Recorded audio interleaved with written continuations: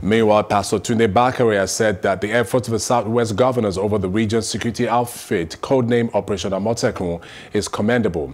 Bakare also said the raging debate over Operation Amotekun is a reminder that Nigeria has yet to address its fundamental issues.